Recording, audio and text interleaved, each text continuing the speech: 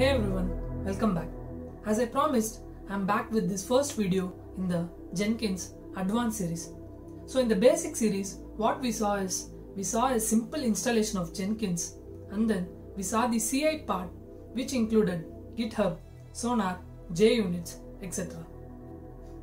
And for the CD part, we saw how to build a WAR file and then deploy it on a Tomcat server. If you haven't watched that yet, just click on the top right corner so that you can check it out. So in this advanced series, what we are going to see is we are going to explore Jenkins more with respect to real-time scenarios. So to begin with, what we are going to see is the most important aspect not only for Jenkins but to any tool that we manage, which is security. In this video, we are going to see some of the best practices that we need to follow with respect to Jenkins security. This is Rajesh and you are watching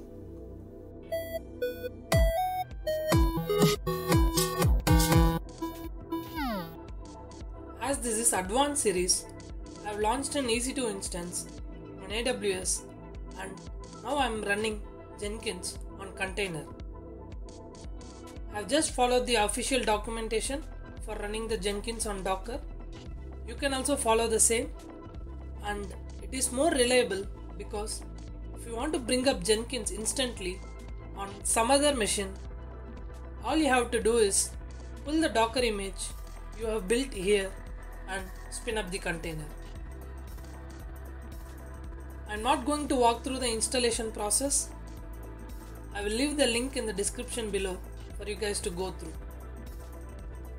Okay, if we go to Manage Jenkins, you will find the Configure Global Security option, and you can see for yourself what this section helps us to achieve.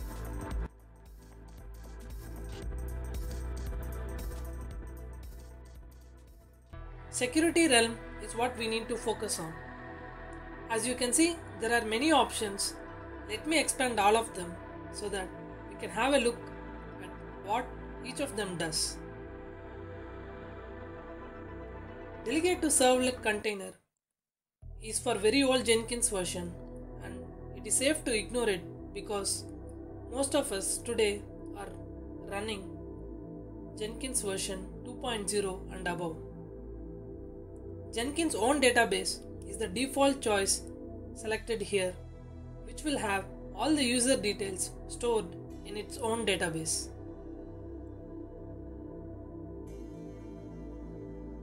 Keeping in mind that we want this video relevant to the real world scenario, let's check the Active Directory option.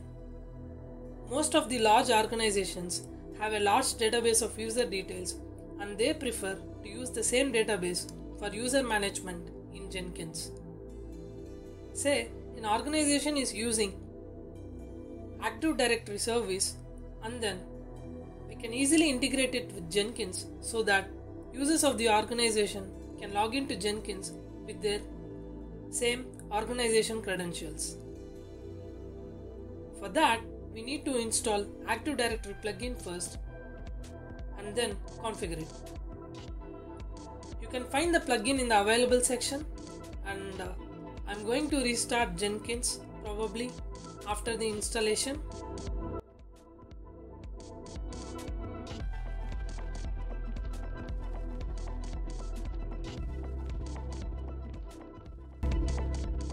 Now we can see that Active Directory plugin has been installed, and you can see the details of how to configure it by expanding the each section.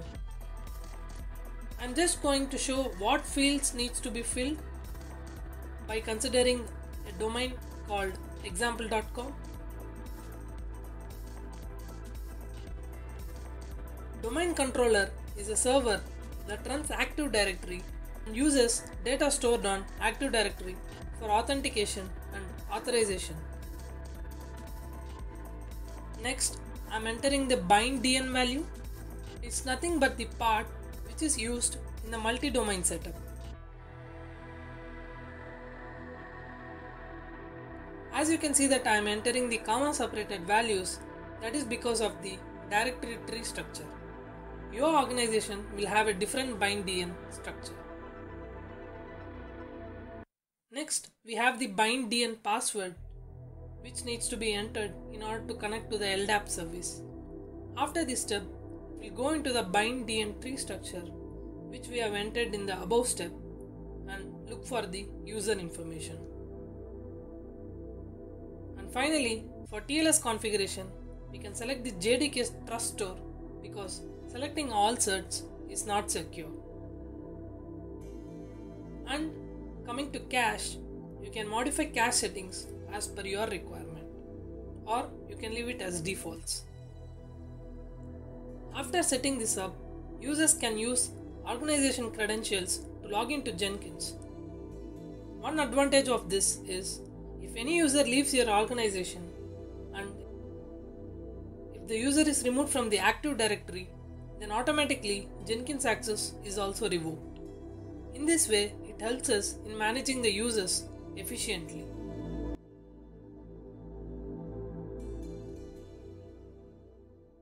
Now, let's focus on authorization strategy.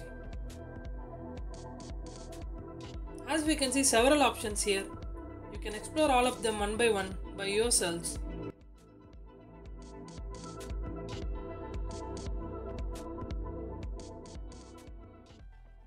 As we have not set up a valid Active Directory account, I'm just going to use the Jenkins own database in this example to explain about how this authorization plugin helps us in delegating access. In order to do that, first we need to install the role-based authorization strategy plugin, and let me complete that.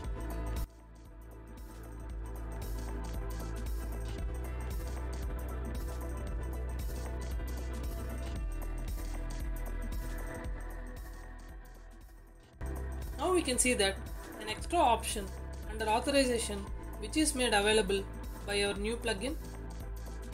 I'll just save this, and now we can see that under Manage Jenkins we could see a new section of Manage and Assign roles appearing. Let's explore what's in there. Currently we can see that there is only one role, that is admin role, which has all permissions enabled.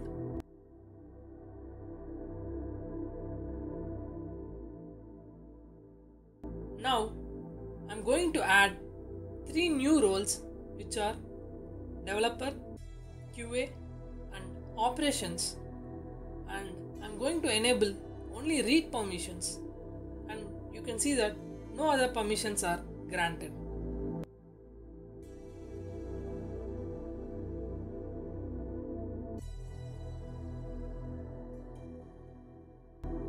Now I'm going to create 3 new users like developer 1, QA 1 and operations 1 who belong to their respective groups. Also, I'm going to create 3 new folders of the same name which contains respective jobs. The main objective behind this is developer should have access to only developer folder, QA to QA folder and operations to operations folder. By doing this, we can be sure that no other user can delete or modify the jobs that are present in the other team's folders. If this is not managed effectively, then we can encounter many issues as developers accidentally delete or even run the jobs that they were not supposed to. And this applies for QA and operations teams as well.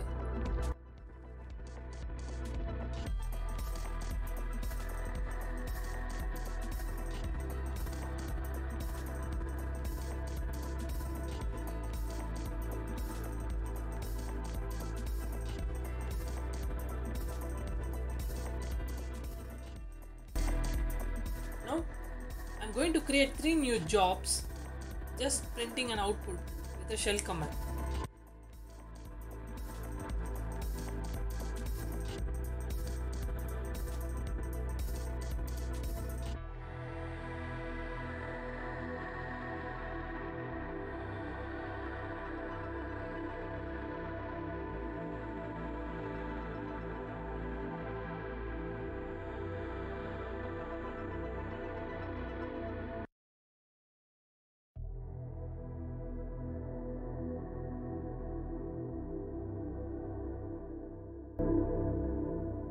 As my user driver belongs to admin group, he can see all the 3 folders and execute all the 3 jobs as well.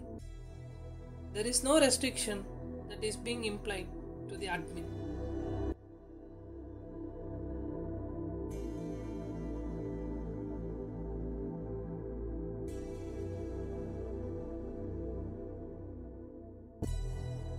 Now I am just enabling the sign up option so that I can create those 3 users which I have mentioned earlier and assign them a particular role.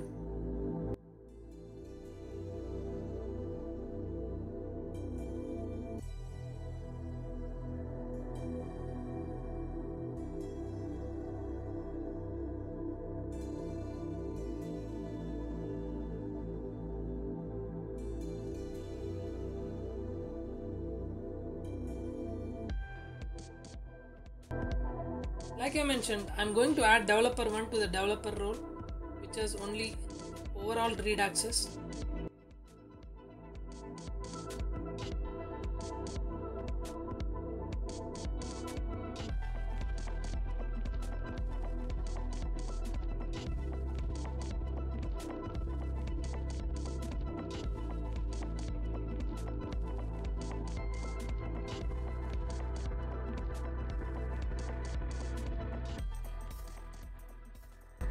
Now we can see that access denied permission is gone, but still we couldn't see any jobs because we didn't add any other permissions related to the jobs.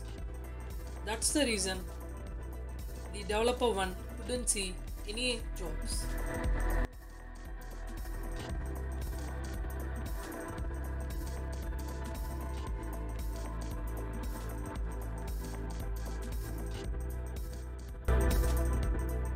Now let's do that.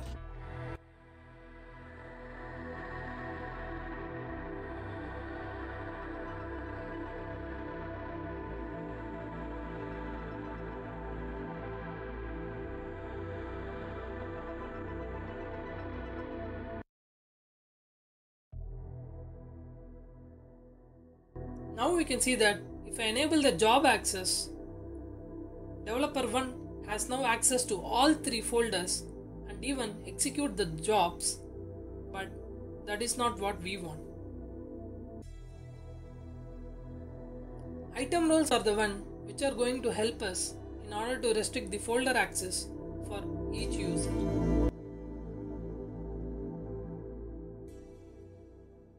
Now I am going to create the same 3 new roles again here in the item roles section, just with an extra additional condition that the role can access the jobs matching a particular pattern.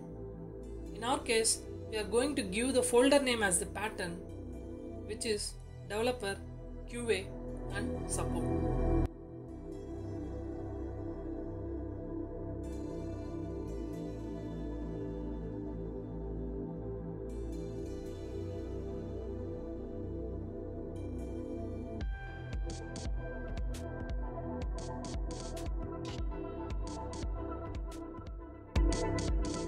And for this item role, I have given all permissions required for the job, that is create, configure, modify, delete, etc. But you can deny giving delete permission here, which will make sure that only admin has the delete access for the jobs, which helps in securing your Jenkins even better.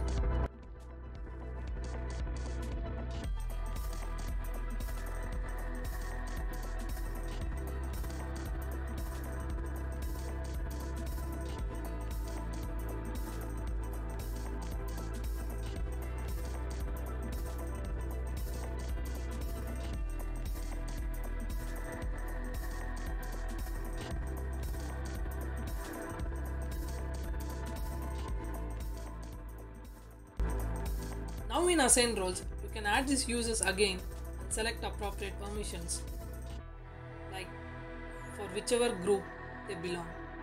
You have to just assign exact role for each of them.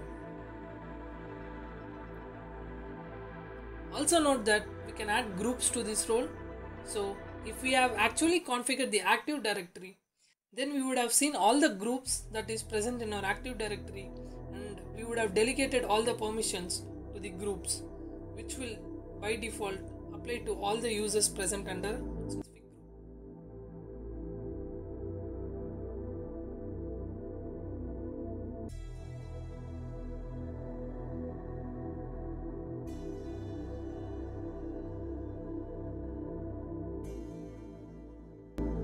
Now let's log in as an operation user, and we can see that operations user is only able to see the operations folder and is able to execute the jobs under the folder.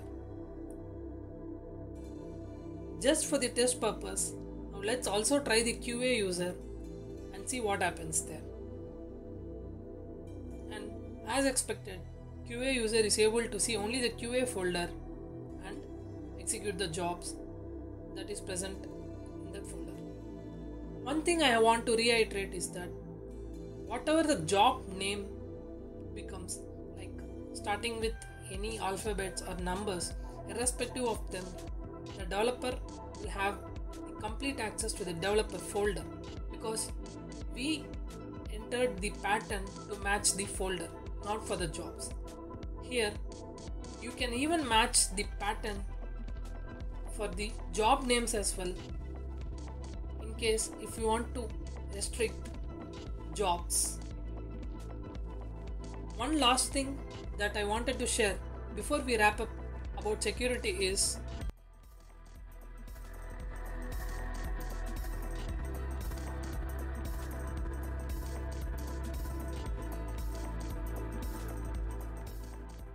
if we log into Jenkins container,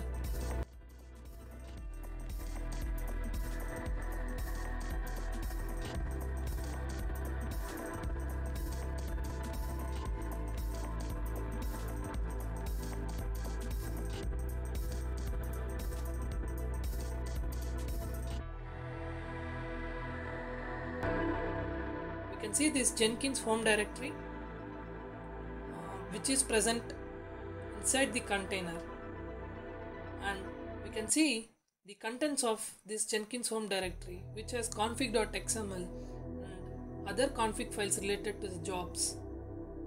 And this entire directory is very important because this will help us in restoring the Jenkins in case if the Jenkins server goes down. Hence, we have to make sure that only admin team, and that too only very few people, have access to this file, and we don't want all of them messing around with this file. In our road ahead, we'll also see how to back up Jenkins, and then we'll cause a downtime for Jenkins and restore it to exactly how it was. So config.xml will help us in achieving that. That's a wrap for this video. So in this video, we covered some of the basic best practices that we need to follow for Jenkins in order to keep it secure. If you guys are aware of any other best practices, just put it down in the comments below so that it reaches wider people. With that being said, I'm signing off.